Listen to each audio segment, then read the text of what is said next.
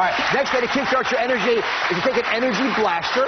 Welcome to the show. Nice to meet you. How are you? So, I've never talked about this energy blaster before. It's called Moringa Oleifera. Have you ever heard of that? No.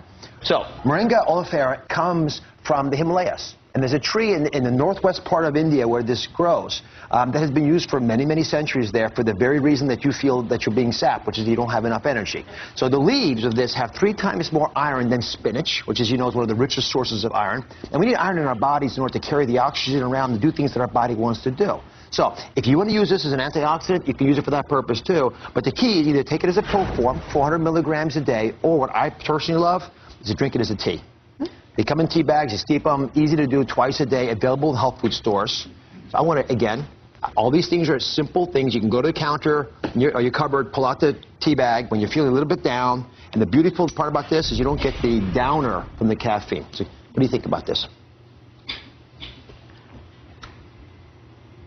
Very good. It's good, isn't it?